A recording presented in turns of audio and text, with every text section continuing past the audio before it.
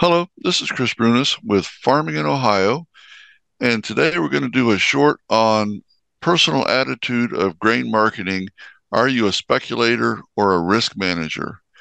And on the slide here, speculators basically are trying for that highest price of the year. They're focusing on day-to-day price movements. They typically talk about how much money I lost by not selling at the highest price, and they view prices separate from their business decisions, and their planning horizon focused on short-term profits. If we switch columns and go to the risk manager, their major goal is making a profit for the business.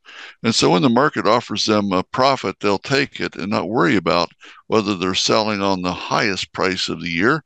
They're focused on survival and growth of the business. They integrate the marketing as part of their business.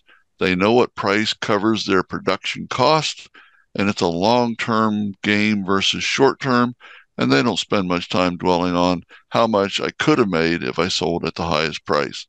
So again, if you're marketing grain, what suits you better, being a speculator or a risk manager? I would argue we should be risk managers. Again, this is Chris Bruynis with Farming in Ohio.